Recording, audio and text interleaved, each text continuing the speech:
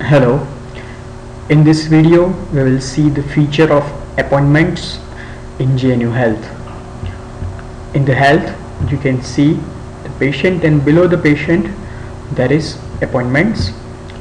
Double click on the appointments and you can see the list of appointments given to all the patients.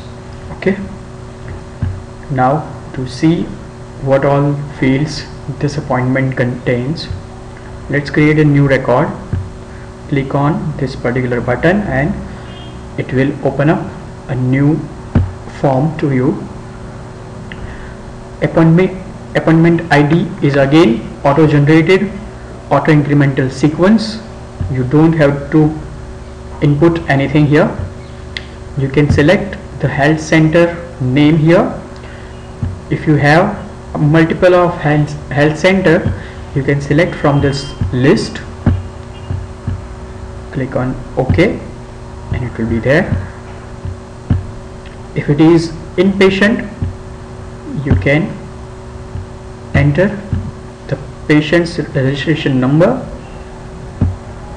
and click this button to see all the details.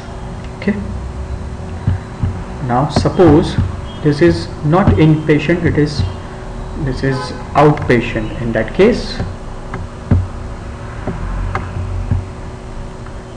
you can select the patient name here. Okay, suppose I select this name or this patient. The date and time will come automatically as the system date and time. You can enter the urgency level. There are by default 3 options: the normal, urgent and medical emergency. Okay, also there are the type of appointments. There are 3 types: the inpatient, outpatient and ambulatory. Okay, you can enter the doctor's name and doctor's specialty. There is a vast information field in which you can enter the rest of the details in the text box. Okay, once you are done with all the details, you have to save the record, otherwise it will be lost. To save the record, click on this button. Everywhere, whenever you place your cursor on the field, it will show you what that field is used for. Okay, so it will be very much useful to your users.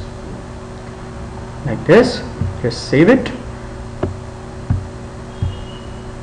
See, the appointment ID will come automatically.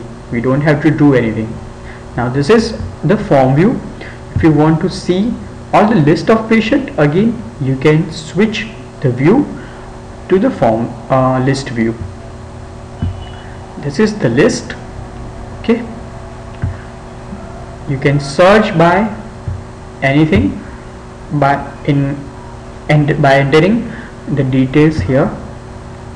Okay, so this is all about appointments. In the next video we will see another feature of GNU Health. Thank you.